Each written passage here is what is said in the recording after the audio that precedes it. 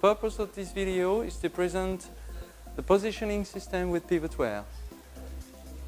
So first of all, the operator has to identify himself on the station, and then he follows the process.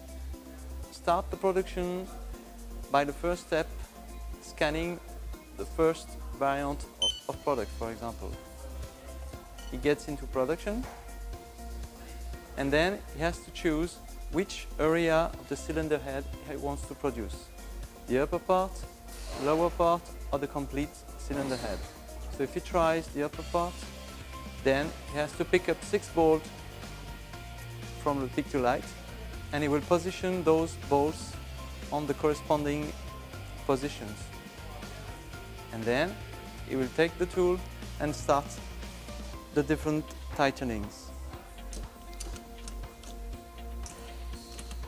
Follows the process on the screen, and the tool is not activated until it's not in the correct position. When he gets to the position, the tool turns to green, and then it's allowed for tightening.